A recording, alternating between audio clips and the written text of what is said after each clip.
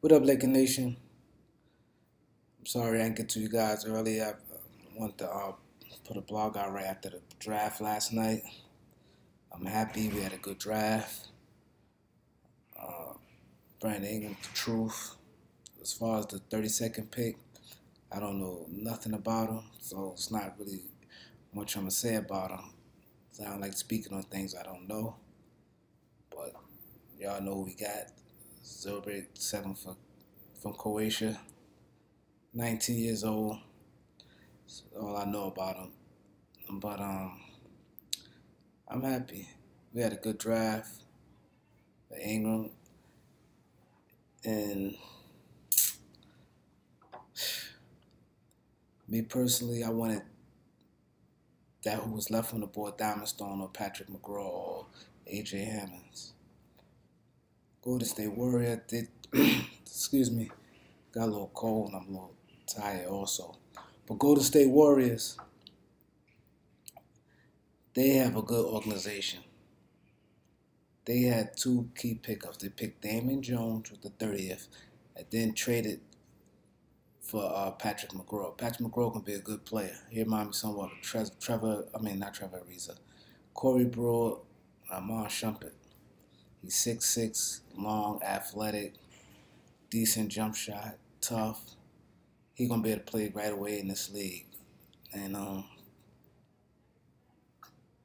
Damian Jones, he could do a lot of things as a leader. He's more athletic. And what I'm hearing that they may go out to Joakim Noah, Nicholas Batum, who'd be perfect for that team if they don't get Kevin Durant. So, they basically gonna reload. And another thing made me so happy about yesterday, when Larry Nance Jr. posted a picture of the dinner when it was all the young guys there, and when Mitch said, they had their little dinner, and then all the young guys, all the old guys stayed to the side, and the young guys went and they started talking, doing what they do. All six of them. I was really glad about that. And then Ingram, that's why he kept saying it's a family atmosphere. He felt comfortable and things like that. I never knew the young guys attended the meeting and the dinner. And it shows something. That's why they need to resign Clarkson, which they're going to do. And, they keep hounding Russell about this cell phone things. Russell's showing that he wants a ball. He been training hard. He went to the meeting. He's showing he want to be a part of this organization. That's what we need. Them guys could have been doing anything. They young, they rich. They could have been doing anything. They ain't had to go to the meeting. Mitch just mentioned it to him. He said if y'all want to, y'all can go. But all six of them came. And they could be a big part of this team. I just think we need to add some veterans. Not old veterans like 30 and under, 20. Really like 28. I like those type veterans, 28, 29. I don't like 30 and 33, and I don't want those type old guys like Matt Barnes and I want more like younger vets, guys who've been like 7 years, stuff like that. But Luke very positive. I ain't really say much about Luke, as far as him with this team, but he's very positive. He was happy. He said Ingram was the guy he wanted. And, he said about having fun. He ain't talk about winning no championships. He ain't really say much about defense, but, I really like his energy. And that's what we need. And it's sad because, like I said, I've been a Laker fan for years. I was a big Byron Scott fan also. But Byron Scott always came off as negative. And, if he first thing he's been, I could picture Scott now. Oh, he got to work. He got to put in that work. Ain't nothing coming easy. He gonna have to work for us, but he gonna have to earn everything, which is cool.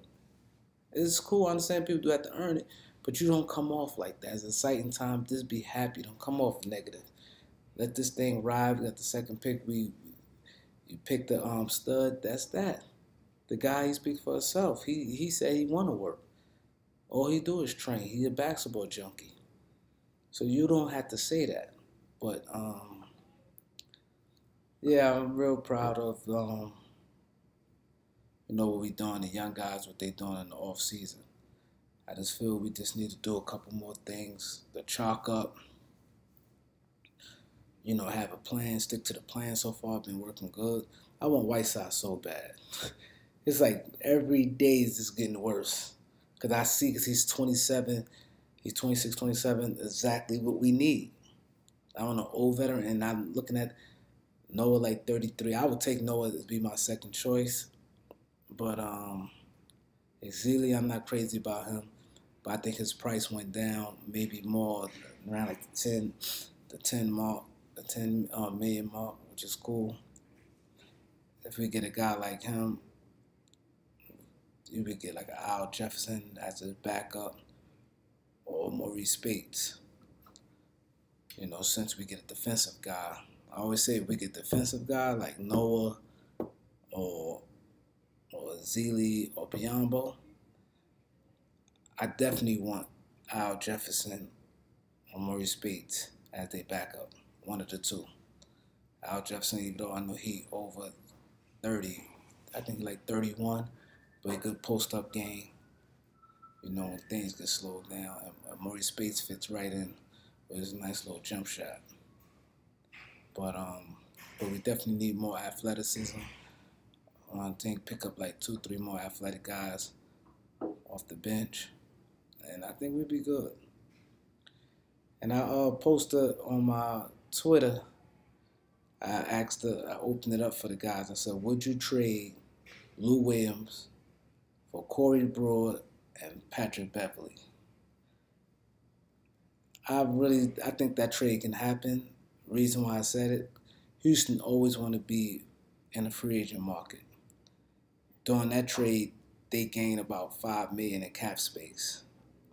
So that extra $5 million they gained, and they just picked up a couple rookies and things like that.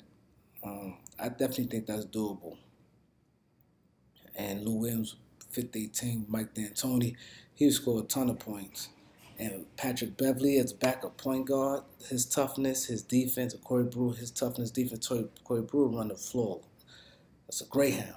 Swimming that ball in the air, he's flying down the court. I really, really like that. I want Corey Brewer so bad. I want Marvin Williams. A couple players I want, but yeah, I think I'll get more into it when we get closer to the free agency. Put up another blog. Like I said, I had to throw something up right now. I'm a little tired, a little sick, but I'm happy, and I also want to give a shout out to all the Laker bloggers. You guys do a good job. Y'all knowledgeable. Y'all nothing like them old Knicks fans. I'm from New York. But I've been Knicks fans talking to Derrick Rose stuff and these outlandish trades that don't even make any sense. They ain't near knowledgeable as these Laker guys. So like I said, it's all love here. I support every blogs. I subscribe to everybody. I show love. And you guys knowledgeable. I just want to let you guys know that. Keep up the good work. Peace out.